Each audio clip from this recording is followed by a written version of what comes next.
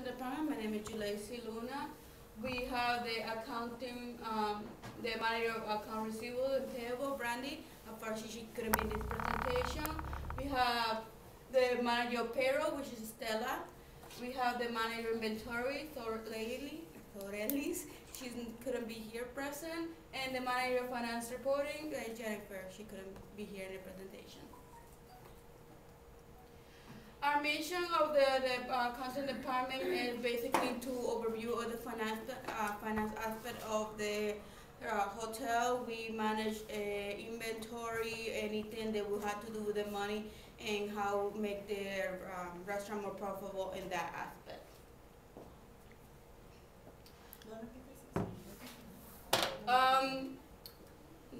Do we need to present? No, we did that already, so we're going to focus on the last two charts. So we are now going to go to the room analysis of the accounting department. We are going to summarize a 4-week period of the hotel, and we're going to present some data to improve sales. So this is the first week of April. Again, our hotel is a 200 bedroom hotel, and this is the overview of the first week and the percentage of occupancy based on each day. We do the same thing in the second week. The difference we see in the third week versus the other 2 weeks is this is the Easter weekend. So we see a lot more standard room being sold because a lot of families are coming into town and renting those rooms. And the summary page, we see the overview. This is the 4 week. And you can see that the percentage of the standard is always going to be higher. Again, it's more popular, it's more budget friendly, so it's more attractive to a lot of buyers. And the in this fourth last slide, we're going to see the overview of the 4 weeks, and we are going to see how to increase in possible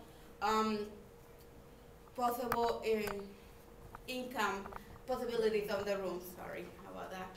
So in this slide, we're gonna see if we are trying to put a scenario of if we increase it by 2.25%, or if we increase it by 5%, which is not in the presentation. Sorry. So we're trying to determine where our money will be if we have a scenario to increase it. In the next slide, we're going to talk about what we're going to do to try to increase it to the 2 or to the 5%.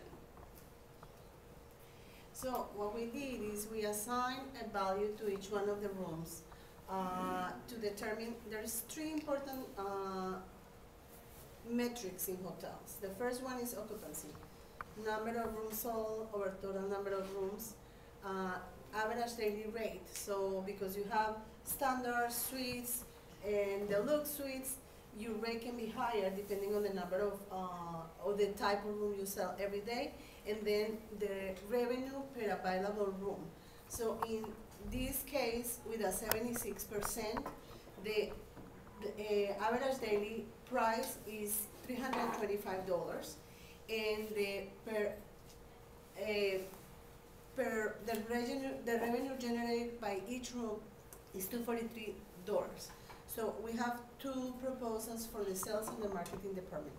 The first one is focus on selling more events. Events allow you to lock rates for groups at a reduced price, but because your supply is now less, because you have those rooms locked, now we're gonna increase the price on the remaining number of rooms. And the next one is just to come up with a plan that allows us to sell more suites and more deluxe, which have better sale rate for the weekends. And our suggestion is to develop plans for the weekends with reduced rates that include additional items like breakfast and movie tickets for kids. That's basically it. Yeah, another proposal we are working on is trying to extend it so if people book more rooms, like during slow seasons, they will be giving a better discount rate versus if they only book it for 1 or 2 nights. So that we are working on the process. We're trying to determine what will be the best time on the year to promote that. before we then make it something progressive. Any questions? Okay, guys, good job. Very good job. Thank you. Good analysis. Excellent. Thank you very